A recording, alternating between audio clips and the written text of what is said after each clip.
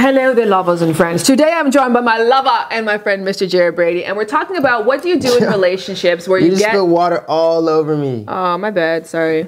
Jeez. Okay. All right, let's start. Can you get a towel? We'll start again. Can you get a towel?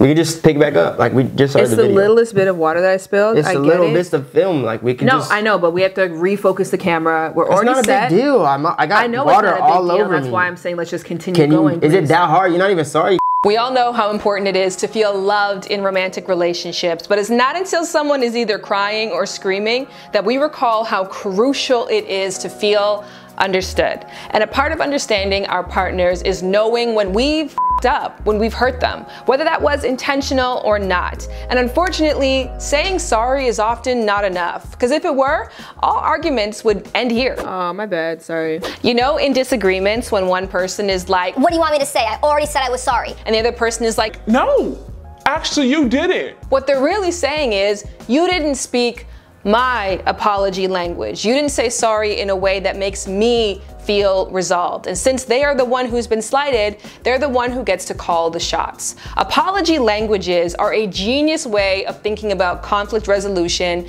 and it was created by the same minds behind the 5 love languages. Now, knowing what your partner's specific apology language is can turn this... Oh man, it was so crazy to run into you, man. Good to see you. All right, have a good one. What's up? Let's go. What's up? What's going on? Once again, you didn't introduce me. No, I mean, I'm sorry. Look, we were caught up in the moment. We were talking. Just next time, introduce yourself. Next time, introduce myself into this. Come on, man. Like, it's so embarrassing. I know I dropped the ball. I'm sorry. You tell me this all the time. I'm working on it. I'm sorry. The 5 different apology languages are expressing regret, genuinely repenting. Oh man. Oh, I'm so sorry. I'm so sorry. Accepting responsibility. I dropped the ball. I'm sorry. You tell me this all the time. I'm working on it. Making restitution. Let me get my arm real quick. Oh! Let me put this back. I'm so sorry. And requesting forgiveness. Do you forgive me? Okay. Okay.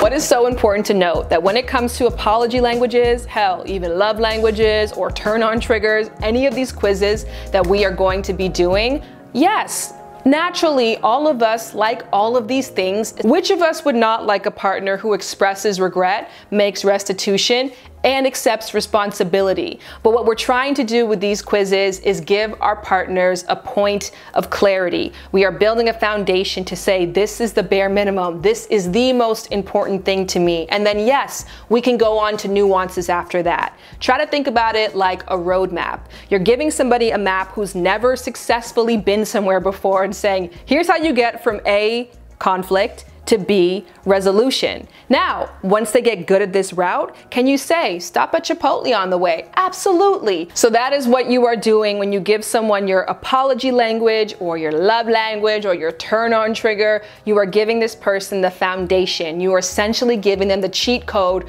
for how to get you out of your emotions and into the moment. How you can stop making the conflict so explosive and now it can become productive. So for example, I know in my relationship that Jared requires for me to accept responsibility. If he brings up a slight and the first thing that I do is say that I'm sorry, but then go, but this morning you did, I've just added an extra hour onto the disagreement and now his emotions are even more heightened. The best thing I can do if I want the conflict to become constructive is to accept responsibility and say, my bad, I completely dropped the ball, I should not have done that, like, you're right. And maybe 20 minutes later, I can get to the whole nuances of what happened this morning as to why I acted that way, but I know the first thing that he requires is for me to accept responsibility. My apology language is making restitution, and I mean it like in the most literal way. Like if you break my watch, offer to fix it. If I'm out with Jared and I'm like, I feel like you're being really distant, I don't really feel connected to you, What I'm really saying is, can we make out right this second? And once we do that, we can move on to the other, again, more constructive side of conflict resolution. And so knowing someone's apology language is not about breezing past things. It's not about making the argument as quick as possible, because I do think that conflict can be a really healthy part of a relationship and an opportunity for people to get to know each other better. But you want to get your partner out of fight or flight mode. You want to get them out of you versus me mode. And I think knowing someone's apology language is an awesome way to accomplish that. I'm making it my personal mission to turn all of you into relationship experts. I believe that every single person on this planet deserves access to the tools to create the kinds of relationships, romantic or not, that they actually desire. And that is what my book, The Game of Desire, 5 Surprising Secrets to Dating with Dominance, is all about. When you get the book, you get to read about the true and sometimes truly turbulent story of how I took 6 awesome but chronically single women through my 5-phase program in hopes of making them all their own dating experts. Well, today I want to start this program with you as well. And the first of the 5 secrets is know. You got to know yourself inside and out. You got to know who you are and who you're not. And to help you accomplish this, I am gifting you all with my self-summary workbook, no strings attached. It is comprised of my absolute favorite quizzes, like the apology language, personality assessments, and activities that I have collected throughout my 10+ years of being obsessed with intimacy.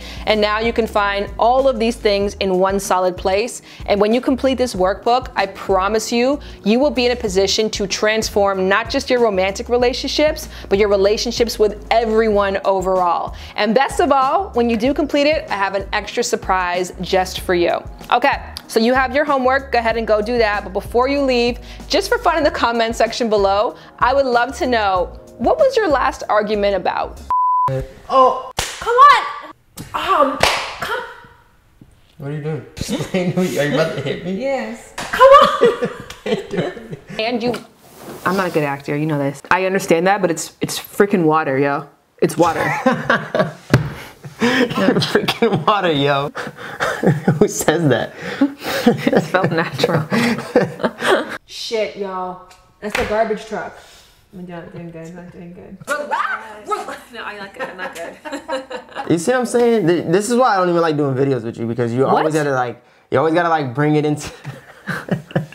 You're a bad actor. No, I'm in character. What? She said, sorry to get it, let's move on. If you were I'm doing so good and he's ruining it! What I need is you to take a break and get a towel and we can move on from this. You better fucking, yeah. No, I'm not getting the towel. If she leaves with me, she gon' get it. If she leaves with you, she gon' hate it. If she comes with